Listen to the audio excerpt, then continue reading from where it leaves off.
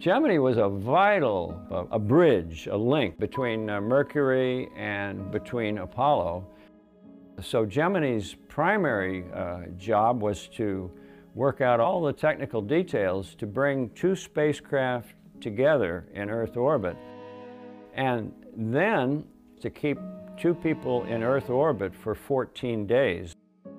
The spacewalks of Project Gemini were needed to prove that everything would be okay on the surface of the moon.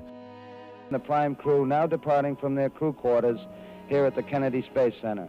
Astronauts Neil Armstrong, Buzz Aldrin, and then finally Mike Collins.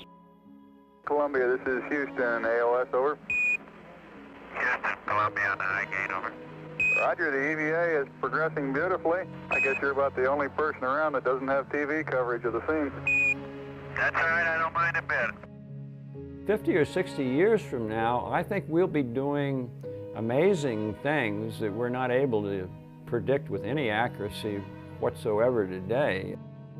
People have this curiosity. They want to know about the universe. They want to know more about how it works, how it affects their lives.